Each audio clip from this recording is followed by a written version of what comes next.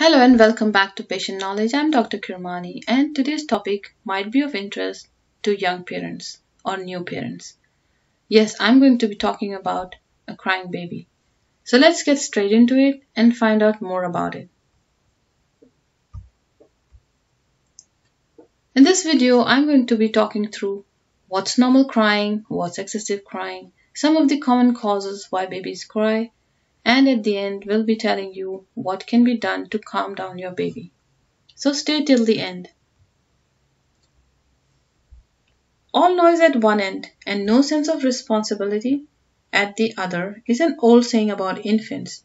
However, crying is an important expression to develop a proper interaction between the baby and the parent or carer.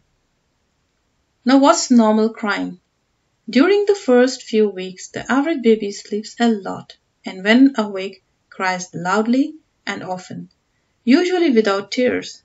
The average baby cries or fusses 3 hours a day, reaching a peak at 6 weeks of age. From 6 weeks onwards, the baby has some wakeful periods without crying, and by 6 months spends 3 to 4 hours a day playing and gurgling without crying. Now, what's excessive crying? Crying is excessive when it lasts for long periods when the baby should be sleeping or playing. It appears to be more common with the first baby and is aggravated by parents getting angry with the baby. Now here are some reasons why babies cry and how to decipher your baby's cry. Remember, this is the only means of communication, so baby is trying to say something to their parent or carer when they're actually crying. They might be saying, I'm hungry. So the main feeding problem that causes crying is underfeeding. If so, the baby will be slow in gaining weight and may pass small, firm, dark green motions. It's important to check this with your doctor or infant welfare nurse. Now they could be saying, I'm dirty, change my nappy. Well, wet or dirty nappies may cause discomfort to babies, and so this needs to be checked. Do not fall for the old trap of thinking that passing urine is painful for the baby. It's worth remembering that crying can cause the baby to pass urine. Teething can be another cause of crying. Babies usually cut their first teeth between the ages of 6 months and 2 years. The gum is often swollen and sore at the spots where the tooth erupts. This discomfort can make the baby cry, but it does not usually last for longer than a week. The baby can be saying, I have gas or an infant colic. This is one of the commonest causes of unexplained gusty crying in an infant. It's a distressing but harmless problem that some babies develop from as early as 1 to 2 weeks of age and lasts until 12 to 16 weeks. It typically develops in the late afternoon and early evening and lasts for about 3 hours in a day and continues for at least 3 weeks. Now, how you can make out that it's an infant colic is by the position of the baby. They usually curl up their back and pull their legs towards their tummy. Now, they could be saying, I need love. It's because of loneliness or seeking attention. Some babies may cry because they feel lonely and are looking for comfort and attention. Now, if the baby stops crying when you pick them up, the cause may well be this lonely feeling. They could be saying, I'm sleepy, mom.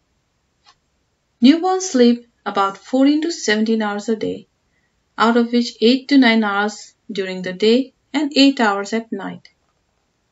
And many babies cry when they are uncomfortable, which could be due to cold weather or overheating in the room.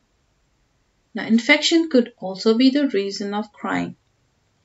Infections are not all that common in infants, but will be diagnosed by a doctor. Examples of such infections are a respiratory tract virus, urinary tract infection, gastroenteritis, and middle ear infection. A middle ear infection, which can cause much distress, may be indicated by a fever, running nose, and the baby pulling at his or her ear. Now you must be wondering that these are some of the most common causes, but what should be done to calm down my baby when they are crying? Now simply check out and attend to these common causes. It's important to understand that these crying episodes are not the mother's or carer's fault and that the mother needs help to allow her to rest and get over the birth.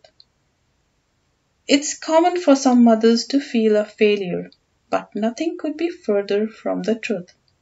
These crying periods do not usually last very long. A proven successful strategy by the pediatrician Dr. Harvey Karp is the rule of 5 S's. Swaddling, firm clothing, not too loose. Lie baby on side or stomach. Shush, that's shushing as loud as they cry.